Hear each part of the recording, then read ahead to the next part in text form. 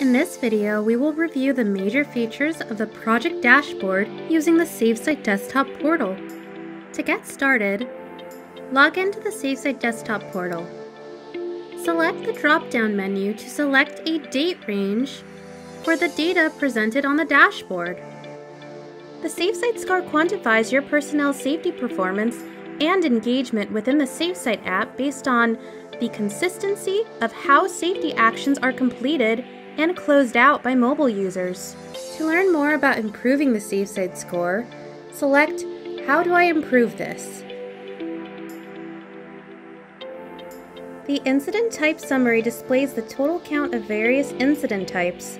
This includes injuries, near misses, equipment failure, property damage, and theft, which are logged via the Safesite Mobile app or desktop portal.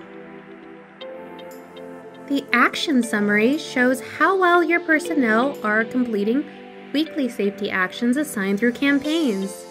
The percentage represents how well the safety actions assigned through safety campaigns were met by all the members and project admin.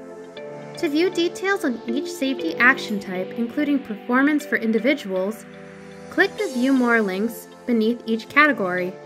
The Open Hazards and Incidents list displays all open hazards and incidents for the project. To access any listed hazard or incident, select View. Please note that incidents need to be managed on the Safesite desktop by an admin after they are logged within the Safesite mobile app to fully close out the report. The leaderboard ranks the top performing users according to how well they are meeting their assigned safety actions. If a dash is shown, it means there is no campaign that has been set up with specific actions on that project. If you would like to assign or edit safety actions within a campaign, select the Manage button. When a group is selected, the project dashboard is replaced with the group dashboard to display information about projects in the selected group. Please review the related videos and articles to learn more about the group dashboard.